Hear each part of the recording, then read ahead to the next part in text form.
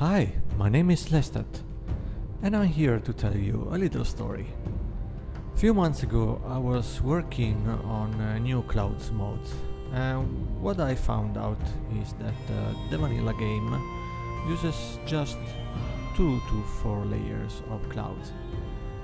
This means, for example, that if you have a cloudy weather, and we know that in the game there are about 6 cloud type weather, there will be a repetition of these clouds.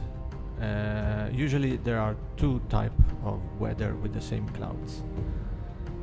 Clear weather is mostly the same. Some clouds are showing, some clouds are not showing. So what I thought it was to make something very different. But to do this thing, to see my idea, I was anyway tied to the weather mode, and everything started like a little update of my weather mode on the Scandinavian season, but it became a bigger work. And in this screenshot you can see what I've created. These are just few of the screens, and what I've done is that every single weather situation will have different clouds showing.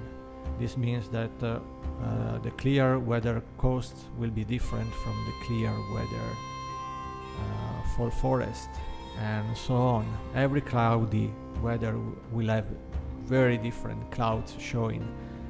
Also the storms will have very different clouds showing. But of course, as this work became bigger, I couldn't release just like an update, because I was sure that my work would be lost somehow.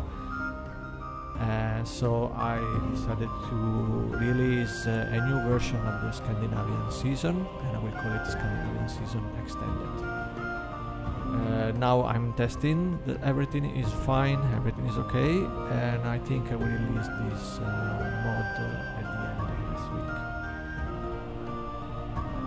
So I updated also the sunrises and the sunsets, and added about 14 layers of clouds, and it has been a very big job to modify every single weather.